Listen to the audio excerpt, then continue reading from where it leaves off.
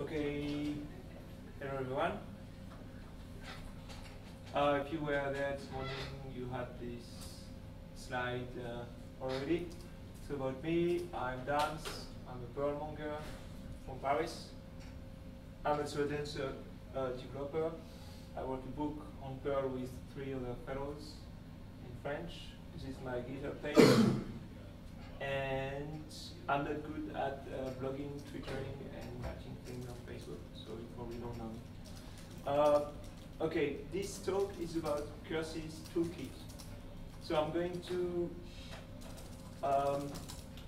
do the presentation on slides, and then at the end, I'll try to give some demonstration.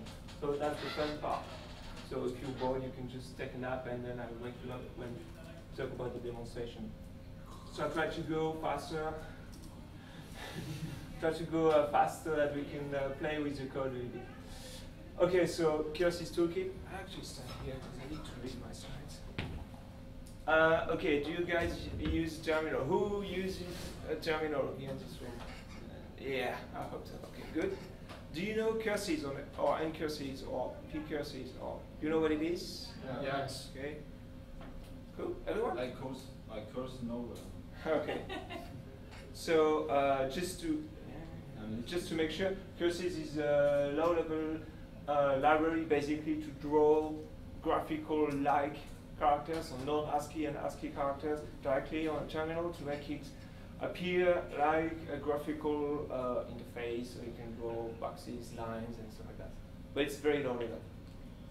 So do you know GTK, Kite, WXpert, stuff like that? Okay, so that's grown-up graphical toolkits with graphics, mouse support, pixel stuff, and that's cool. And in Perl we have Curses with capital C is the module which is a binding to n curses, which is in C. So in Perl we already have Curses. And my module is Curses Toolkit. So it's a toolkit based on curses, so based on n curses, which is inspired by GTK, Qt, and so on. So the idea of this module is to leverage curses, which is very low level, into something very useful with widgets, windows, blah, blah, blah. So the history. I've been doing curses-based stuff in the past for quite a long time. For instance, for Gentoo Linux, I wrote some applications called Profuse, and RT Client Console, which is an ncurses-based console to RT, the request tracker program, using the REST API interface. If you don't understand everything in sentence, it's not a problem. We don't care. This is an example of a Curses program, so just for you who don't know what Curses is. So, you have nice looking things with colors, text, bold, button likes, and so on. So that's not done in Curses Toolkit, that's done with other modules. And that's another example. So that's the kind of stuff you can get with basic Curses. Now, there are existing solutions to use curses in Perl. So the curses module, which is just a binding, it's not. It's good, but it's very, very low level. Okay. So you basically write a character here, write a string here. So it's not very convenient to draw to create very complex graphical applications. Curses UI is quite good, but it's a bit buggy, and it doesn't have. It uses absolute coordinates, and the event loop is not very flexible. Curses widget has an horrible API.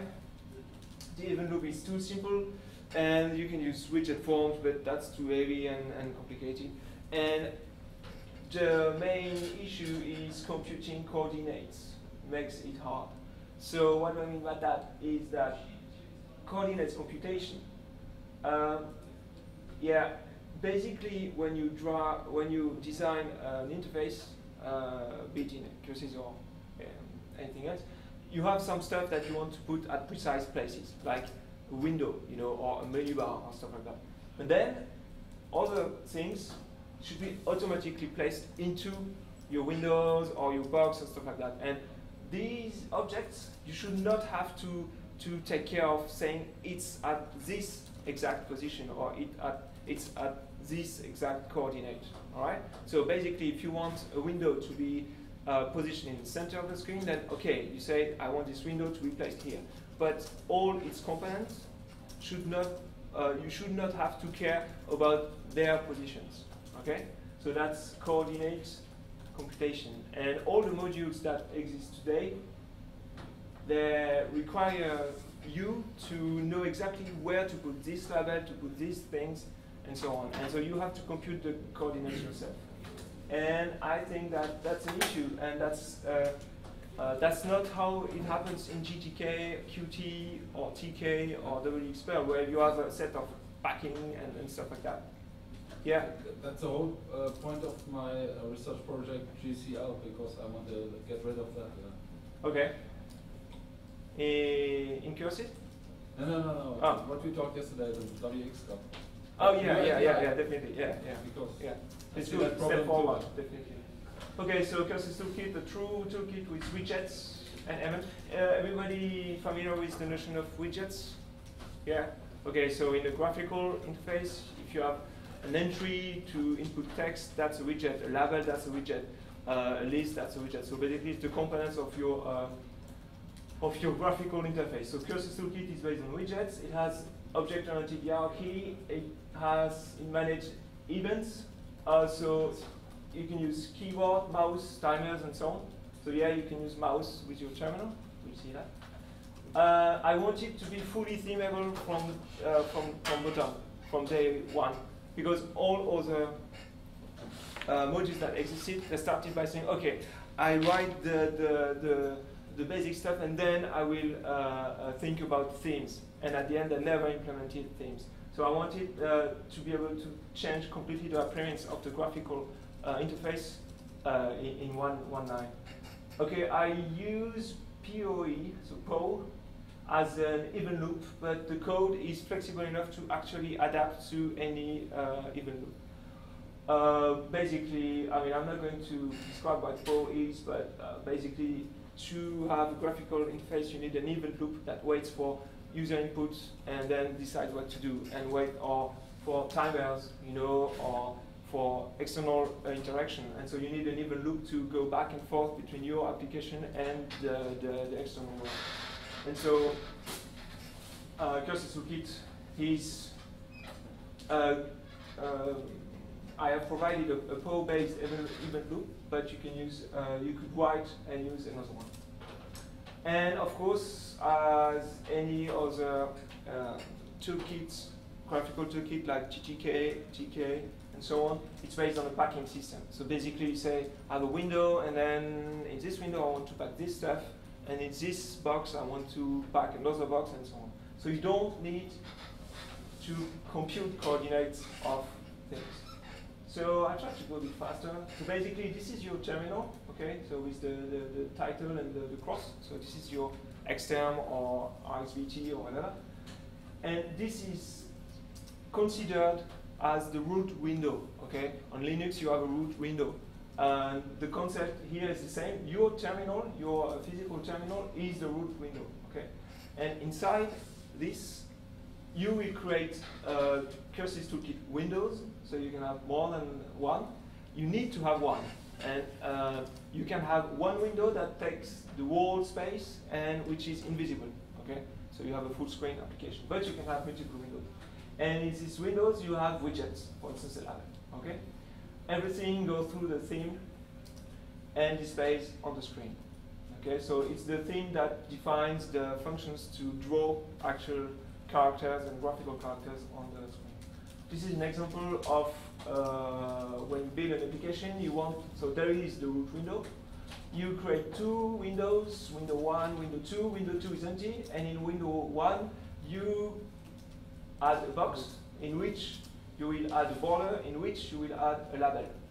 And in this box, on the side, you will also add a button. Okay? And that is how you build your the appearance of your application, because of course you have vertical boxes and you have horizontal boxes, and you have other kind of box, so that you can place your widgets where you want. That's an example of the widget hierarchy, so that's not very useful, but it's cool. Is there a root window class? Yes. And there must be only one root window? When you initiate, as I said, when you initiate Curses Toolkit, you are provided with one root window. Okay. There is only one. And so the root window is not visible here. And then it's up to you to create at least one window. Mm-hmm. Okay, and the window is here.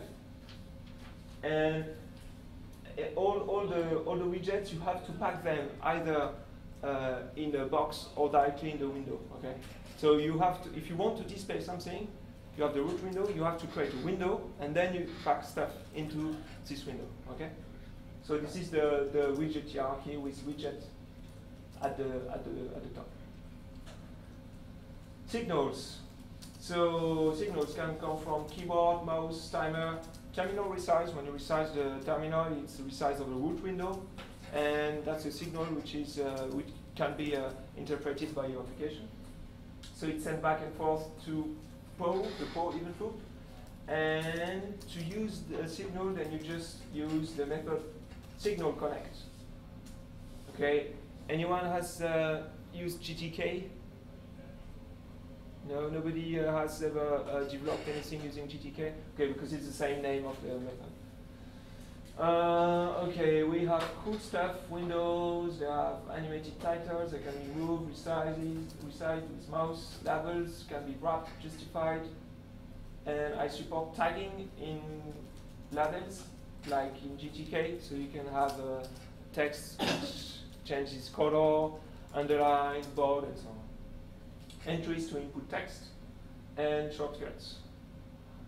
So let's see how we can implement the first Curses Toolkit application. So as I was saying, you don't call Curses Toolkit directly, because Curses Toolkit is just the renderer. Okay, it's just what renders a frame of your application, basically. But because we need an even loop, then you do PO component curses spawn, okay? And that returns root, $root, which is, as you asked before, that's the root window. And then window equal, so you create a new widget window, new, and that's your window. You do the same with the label, and that's your label. Okay, so now you've created two widgets, but they are nowhere, okay? So now you need to add the window into the root window, and the label into the window. That's cool. And the last thing you should do is set the coordinates of your window, because the window is something you can place on the root window, and so it makes sense to give it strict coordinates. And here you set coordinates 0, 0, 40, 20. And at the end you do PO kernel run, which actually runs the event loop and makes the wall get alive. This code is exactly the same code as this one. Because what is very funny is that all these methods, so add window, add widgets, set coordinates, and so on, they don't return any meaningful value, right? Okay? Add window, we don't need the return value of this method. And in these cases, all the methods return $self. They return the object they are working on. That means that actually root add window, that returns $root. And window add widget, that returns $window. So you can actually chain method calls, right? So when I do component curses spawn, that returns the root window. Okay? From that root window, I do add window. And here I create on the fly a window, so new here, on which I set coordinates. And set coordinates returns window, on which I add a widget. Here I create a label, new, and end of parentheses.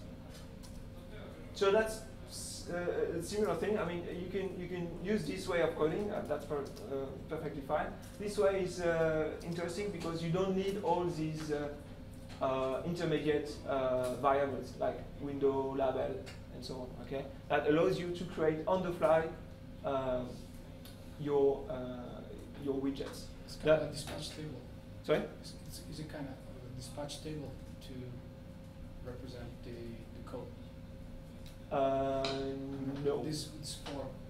This form is just that set coordinate returns $self at the end. Okay, and this is just possible on methods that don't have a meaningful return value. Okay. For instance, if you, I don't know, if you say window get size, then it will return the size and not $self. So you Okay. cannot append stuff. I didn't want to do anything magic, but still this helps a bit. Okay, well, that's it. We are going to do some live demo. Do you guys know how much time I have? Like 20 minutes or something like that? 25 minutes. Oh, okay. 25. Yeah. I was too fast. Okay.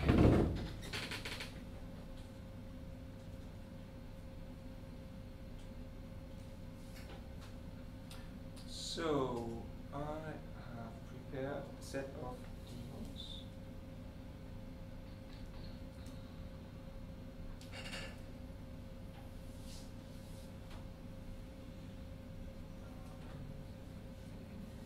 Okay.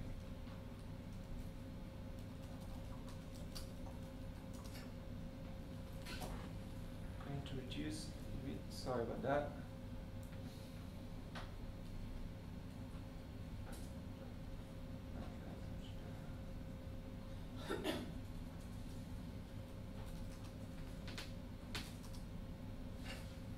Can you see it? Yeah. Okay, cool. So this is a real life application. It doesn't do much, but yeah. Use strict warning. Okay, that's for the examples. So what I'm using is we need a label window, vertical box, horizontal box, and a button there. Because I call them with this, then they export themselves. So I can use label directly. I don't need to use Curses Toolkit widget label. Okay. And I also am going to use different themes.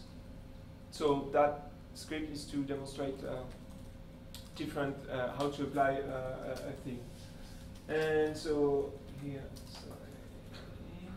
and here I just create shortcuts. Okay. So these variables are shortcuts to the name of the different themes. Okay. Then I have the main function. So we use curses. Here we get the root window. So we say, okay, please spawn an application. Okay, that's optional configuration to say that I want the theme to be blue and white. Then I define 1, 2, 3, 4 buttons, and I say, okay, window 1. So that's my window. It's a window, so curses window, new. Okay. And then set title, so that's the title of my window, and I set the coordinates to be x1 5%, y1 30%, x2 95%, and y2 70%. What's cool with Curses Toolkit is that you can define some coordinates as being percent of the root window. Okay, so when you resize the terminal, you resize the root window, and you see that the window will resize itself automatically to keep these percents. So that's can two windows overlap? yes, of course. That's the whole purpose. Whoops. Sorry. So then I add this window on the root. So root add window 1, and then I add all my widgets. So let's get it one by one. Okay, window 1 add widgets. I add the vertical box, sorry, in which I pack a new label, which I justify center, I set the text, click this button to change the theme, okay? And I pack it with an expand to 1, so that takes the whole space available. And in this VBox, there, I also pack at the end a horizontal box. Okay, so box, a label, and then a horizontal box where I will pack button 1, button 2, button 3, button 4, and these new buttons, they are button new with label. Okay, so I create on the fly buttons with a label default, blue, white, yellow, pink, and they are all expanded. And at the end, I think, yeah, what is missing is that button 1, I want to connect the signal clicked to this code. What does it do? It uses window 1 to set its theme, new theme, to default. And the 1 here means that it should apply the theme to the window and all its children recursively. Okay, I do the same for the all other buttons. And so these buttons will just change the themes. Okay, let's run it. So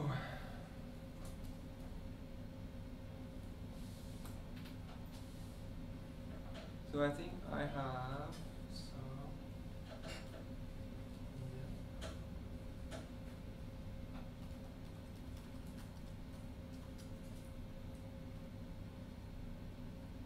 Okay, maybe this one.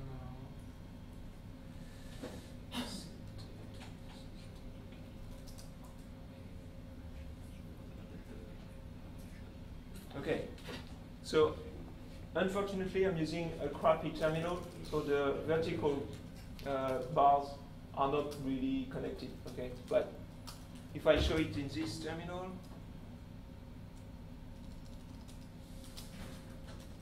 you can see that it's much nicer, okay? So that's the default Mac terminal.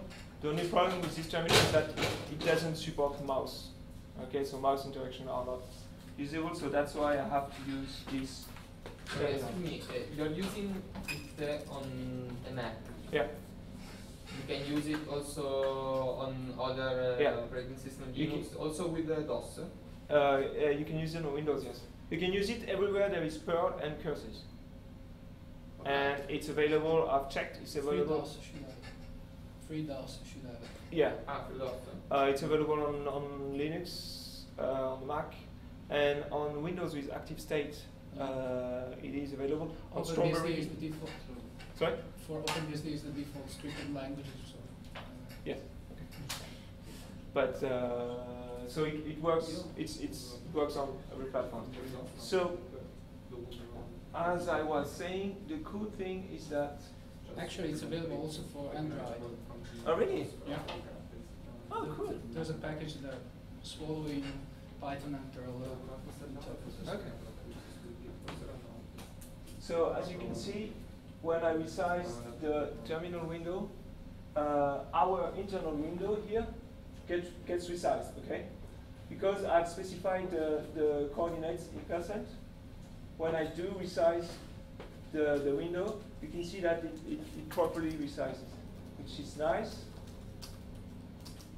And when I resize it a bit too much, title cannot fit, so it starts to animate a little bit. If I click on Tab, I can actually switch the focus from one button to the other one. And if I hit the bar space, then I can change the theme. Okay? So you can see that I have changed the theme from, and that's icon these and so on. So I have switched the theme from blue-white to default. You can see that in blue-white, the buttons have 3 lines of 8, okay? Because there is this border, okay? And if I click on space, or I can actually click with my mouse, yeah, the theme is changed, okay? So in this theme, the buttons are much smaller, right? So, and it's only black and white. And the title is not centered, but it's put on the left and very small length, so it kind of goes crazy because it tries to animate it. And that's very important that the buttons have not the same size, because it shows that you didn't have to specify at any point what the coordinates were. Okay, we specify only the size of the window, but inside it, it's all calculated. And the theme decides of some part of the display of the widgets. So now that I have a mouse, I can actually, I'll show you the other things. So if I click on yellow, okay, that's bright yellow. It's just to test. And here also I have specified 2 as the width of the border. Okay, and if I click on pink, it's very bright. Okay, anybody knows Book, guy from Paris? Yeah. Okay, he loves pink, so I made this thing from him. Let's get back to blue-white. Now we have a mouse, and with the mouse, actually, you see my cursor? Okay, I can go here, click, and hold on the title, and I can move, and I can drag the window around. Yeah. Okay, and I can do the same here on the bottom right corner. If I click, I can actually resize the window. Okay. So that is really what defines for me a real graphical interface. That you have a keyboard and mouse, and all this stuff will be recomputed to the user interaction. Okay, let's see if we have something else. I was talking about Windows. So this is a stupid example with 5 windows, and here I can click once and focus that window, and I can move it around. I can resize it, and I can switch the focus on the window. Okay. So it's not just an empty space where you write characters. It's really a root window plus as many windows as you want, and you can play around with it. Let's see. Okay, packing. Excuse me, when you if you resize the terminal, the fonts resizes. No, not in this. No, if I resize the terminal, in this terminal it doesn't resize the fonts, but there is less characters available. Okay. Okay. Okay, so here the terminal is probably 120 characters, and here it's 200. Okay. So the all coordinates are with the percentage. Not in this case. That's a good question. In this case, I have said. Well, let's have a look at the code a bit. In this case, okay, here I said I do a loop, so for each, so I do a loop from 1 to 5, and here the coordinates are not in percentage. So I really want them to be placed and don't move. What is that? Is a cursor? The cursor size that you need? Yes. Okay. Character size, yes. Character size. Yeah. And that's a good question because, at some point you may want to speak in centimeters or in real dimensions. The issue is that text. I still use curses to display text, and curses put one letter in one cursor. You see what I mean? So I have to stick with a character as a unit of measure. And so in this case, I don't use percentages. So the windows that don't move when you resize the root window.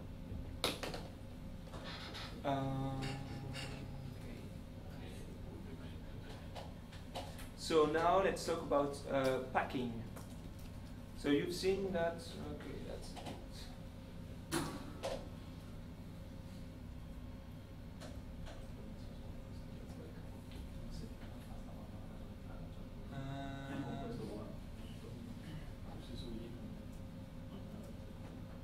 Okay, I'm going to show you in this terminal because it's much nicer. Okay, so as you can see here, it's a simple window. And okay, just one note about the window. It's very easy to create a window, and if you set coordinate 0 to 100% and border equal 0, then your window takes the whole space. Okay, and in this case, you can have a full screen application. Or you're not obliged to have many windows. So in this window, I have added a vertical box in which I add this label with the border, beneath it I add a horizontal box, okay, with two other borders and labels, and here the same, but here I've put it with expanding and no fill, and here expanding and fill. And here this is with no this is with expanding and no fill, and this is with no expanding, no fill. Okay, so that's just to show you the different options that you can do when you pack things. So here you don't see it really, but I will show you the next demonstration, which is the same except that it moves. Okay, that's the same thing, and I make it move. Right? I resize. In this case, I just resize the window. I don't take care about the coordinates of all these borders and boxes. But because I have said that this is packed to take the least place possible, so when it fits on one line, it takes only one character of height. Okay? But when the label is too long, then it wraps, because the label knows that it can wrap. I could have said, label, please don't wrap, and it would have been checked. Here you can see that I have an expanding border, but no fill. Okay? That means that it tries to expand vertically, but not horizontally. So it doesn't need more space on the width to display this text, so that's why here there is an empty space. Okay? And here it's the same thing, except that there is the fill option, and you can see that it keeps growing even when everything fits on one line. All right? And here this is expanding without fill, but the other way around, and it doesn't eat the space vertically. Whereas here you can see that these boxes eat all the space vertically as well. Okay? So this is very similar to the GTK packing mechanism, where you have exactly these two options, and I think that's also called expand and fill.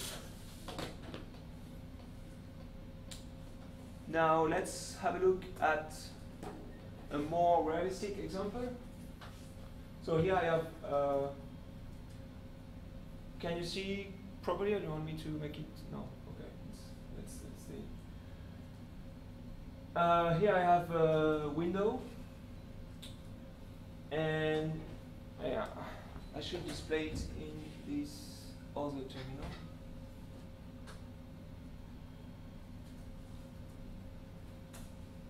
Okay, so here I have one window, and here I have another window. This window is just an example to show that this is only one label, but you can use some kind of markup language, very simple markup language, like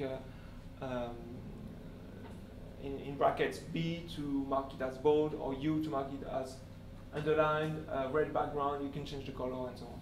So this is just one label, and you have quite a lot of possibilities. And here we have a window. On the left we have a label, and here we have an entry. Okay? And here I have another label, and I have connected the two so that when you enter something here, when you press the key in the entry, it will send the signal it sends will be caught by this label, and it will then say, okay, you just wrote this letter. Okay, so this is to demonstrate the signal feature. And here I have a vertical pane to separate the space, another label, and yet another separation. And here this is vertical. So I'm going to move that away. Okay.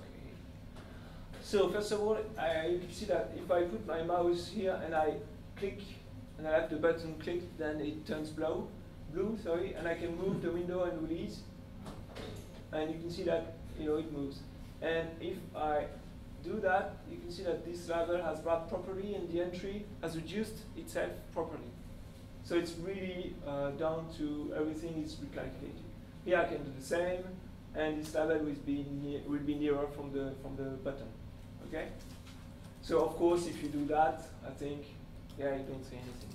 Other graphical toolkits have code that says, oh no, I don't allow you to go that down, because otherwise I will not be able to display the button.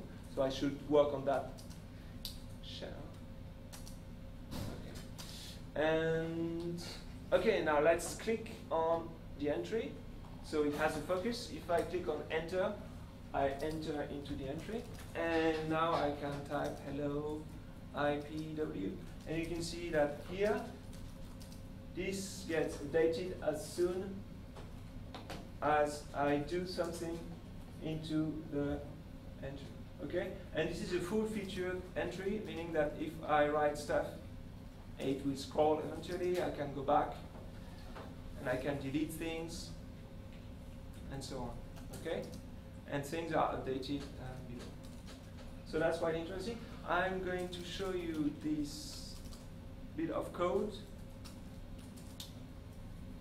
So we are not going to look at everything. It's not very long, though. It's not very interesting.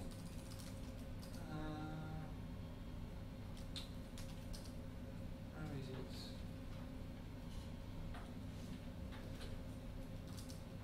Yeah.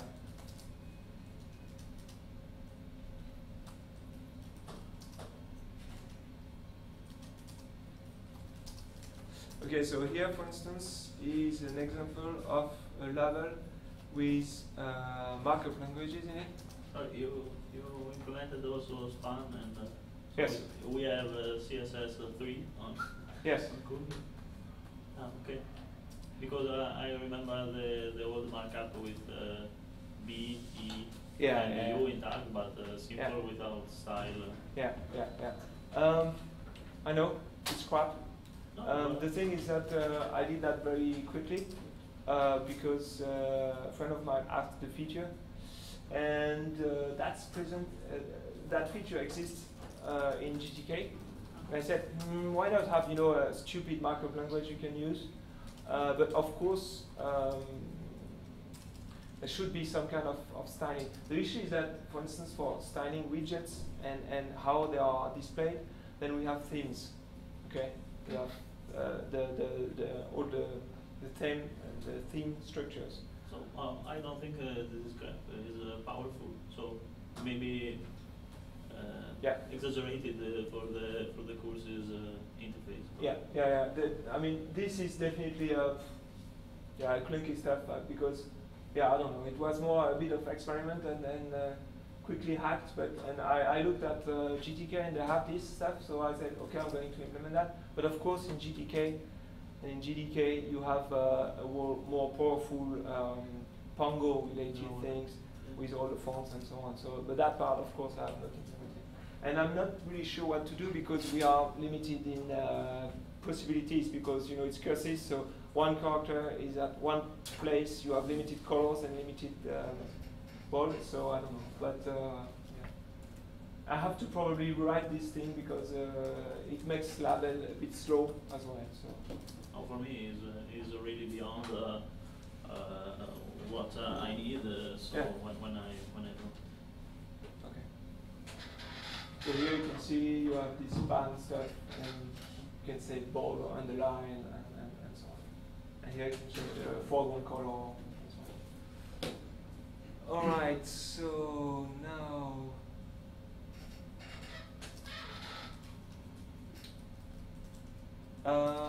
Okay.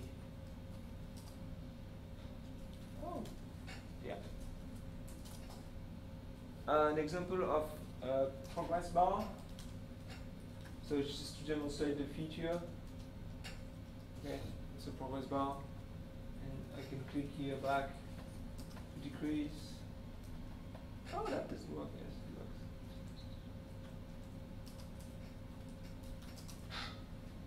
works. Okay, so that's a standard. That's standard horizontal progress bar, and I've also implemented a vertical scroll bar. Progress bar, sorry. I'm not sure if it's useful or not. But, it was just easy to implement. So.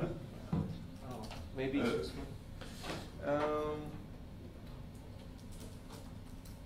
Okay, more useful is this thing. So this is quite, took me a while to implement because at first in the design I didn't really think about it, and I said, oh, I do that later. Okay, never do that. Scroll bar, scrolling area are difficult to implement unless you think about it in the early stages. I didn't, so it was a bit hard. So here I have a window, and it displays a border and a label, but I have put that into a scrolling area. Okay? Oops. Sorry. And Didn't want it. wow.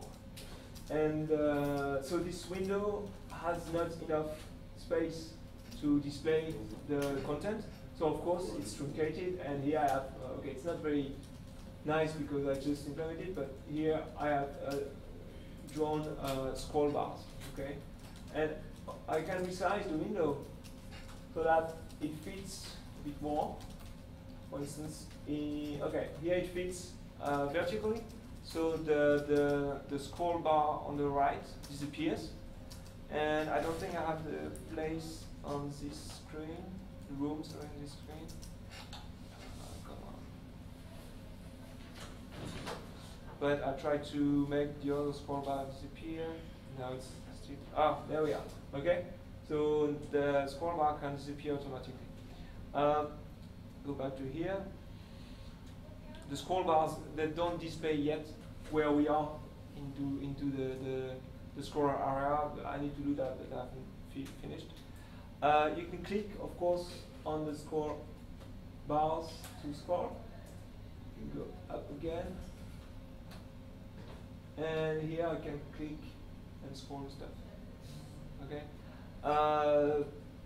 Yeah, that